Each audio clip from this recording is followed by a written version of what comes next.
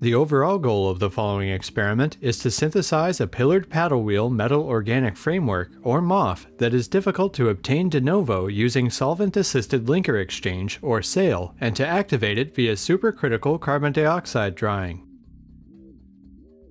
This is achieved by solvothermally synthesizing the parent MOF, which is easy to access de novo from zinc nitrate hexahydrate, N'-di-4-pyridyl naphthalene tetracarboxydiamide, and 1,4-dibromo-2,3,5,6 tetrachus-4-carboxyphenylbenzene in an acidic DMF solution in order to use it as a SALE template.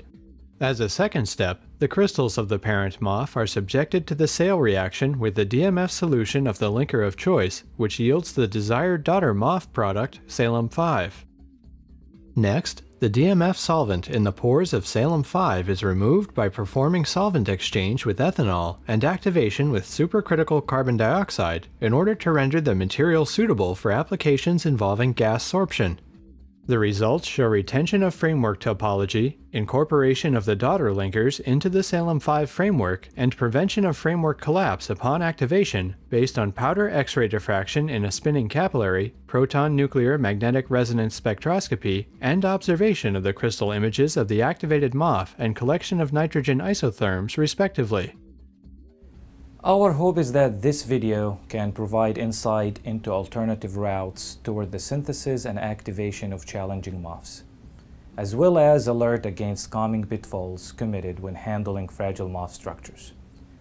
Additionally, solvent-assisted linker exchange can be applied to a wide range of MOF structures beside the pillar paddle wheel systems on which this video is focused. The main advantage of solvent-assisted linker exchange over existing methods is its versatility and efficiency, combined with its facile implementation. SALE ameliorates problems associated with linker solubility and typically leads to an almost quantitative synthesis of the daughter MOF. Powder X-ray diffraction is a powerful technique to confirm the SALE reaction has occurred. The method presented here keeps the crystals in their mother liquor, which ensures the MOF framework remains intact. Demonstrating the procedure will be Dr. Rachel Klitt, a postdoc from our lab.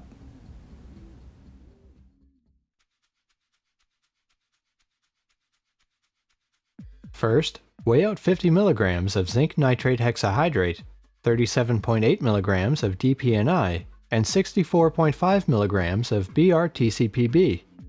Combine all solid ingredients in a 4-gram vial. Add 10 ml of DMF to the vial containing the solid ingredients. Then, using a 9-inch Pasteur pipette, add 1 drop of concentrated hydrochloric acid. After tightly capping the vial, thoroughly mix the ingredients using an ultrasonication bath for about 15 minutes, observing the contents of the vial as they form a suspension. Next, place the vial in an oven at 80 degrees Celsius for 2 days. On day 1, check the vial to ensure that its contents have completely dissolved, forming a yellow clear solution. On day 2, observe yellow tear-shaped crystals on the walls and the bottom of the vial. Once the vial has been removed from the oven and cooled to room temperature, use a spatula to gently push the crystals off the vial walls so that they all collect on the floor of the vial.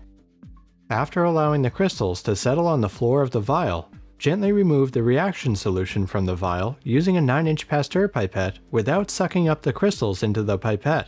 Add about 5 ml of fresh DMF to the vial with the crystals to soak them for at least 1 day in order to remove the acidic reaction solution and any unreacted ingredients trapped in the pores.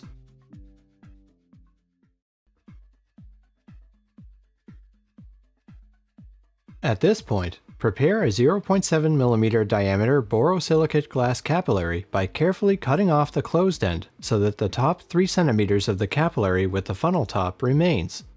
Dip the narrow cut end of the capillary into melted beeswax.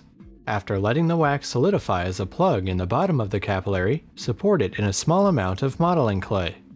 Using a Pasteur pipette, draw up several milliliters of crystals in solution. Carefully transfer the crystals and solution to the capillary through the funnel opening. Use a paper towel or tissue to wick away excess solvent. Next, allow the crystals to settle into the small plug of beeswax. Use a very small piece of modeling clay to seal the top end of the capillary. To prepare for powder X-ray diffraction analysis, remove any mounting devices from the goniometer head and place the capillary supported by modeling clay on top of it.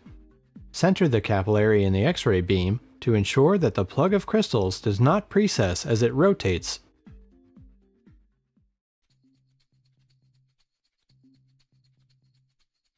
Following powder X-ray diffraction analysis, weigh out 21 mg of DPED and transfer it to a 2-gram vial.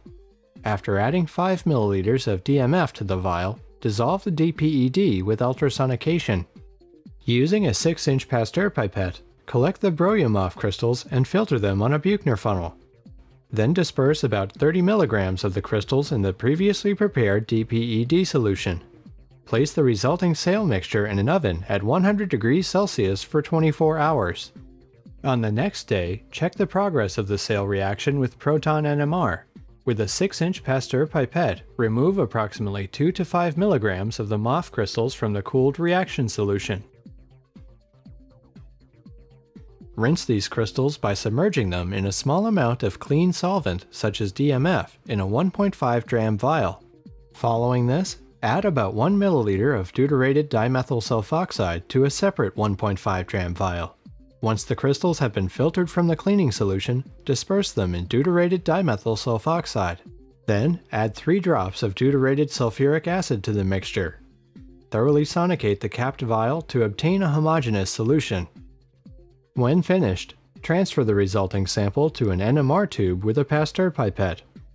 Then collect the NMR spectrum, performing 64 scans since the solution is relatively dilute due to the low solubility of the MOF crystals.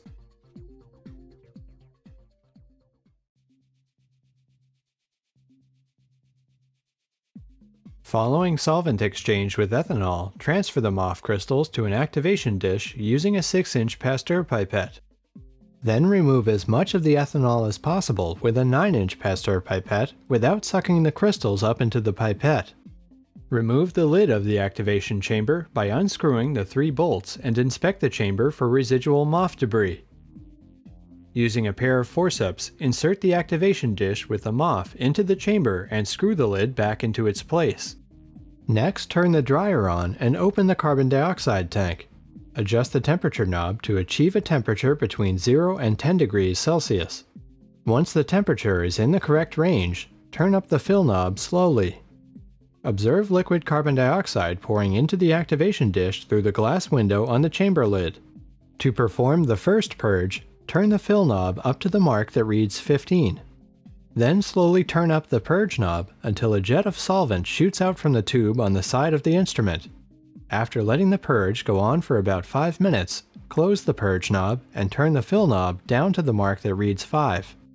After 8 hours of supercritical drying, turn all the knobs off and flip the heat switch on. Once the temperature and pressure exceed the supercritical point, connect a flow meter to the tube on the side of the instrument and open the bleed knob. Adjust the flow to 1 cubic centimeter per minute. Then remove the flow meter, allowing the carbon dioxide to slowly bleed from the sample. The next day, check that the pressure has dropped to 0 psi. If the pressure has not dropped to this level, turn up the bleed knob until the desired pressure drop is achieved. After closing the bleed knob, turn off the heat and power switches on the instrument.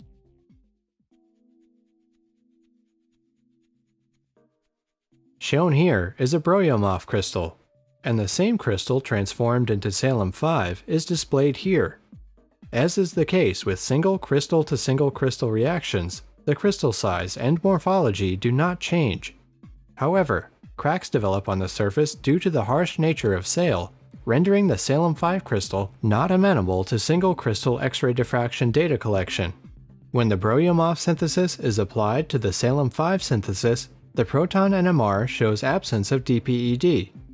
To halt the functionalized linker interaction, Sale is used to access Salem-5. A typical sale involving DPNI as a leaving pillar requires less than 24 hours, with greater than 99% of the pillar being replaced.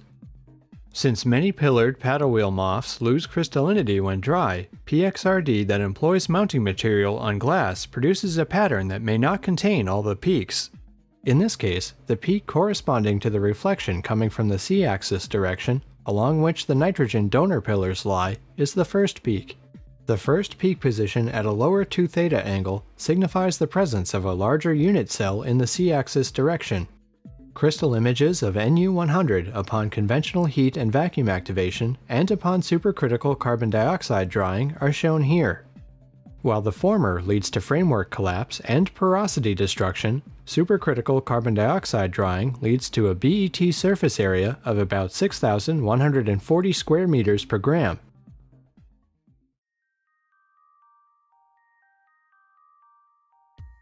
Following this procedure, other difficult-to-synthesize MOFs can be obtained, while preventing their delicate frameworks from degradation during their study and allowing access to their evacuated pores.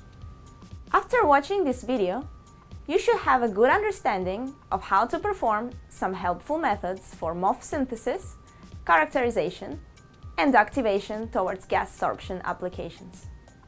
By preparing powder X-ray diffraction samples in capillaries to be mounted on the diffractometer, solvent-sensitive crystals of any type can be analyzed without fear of sample degradation.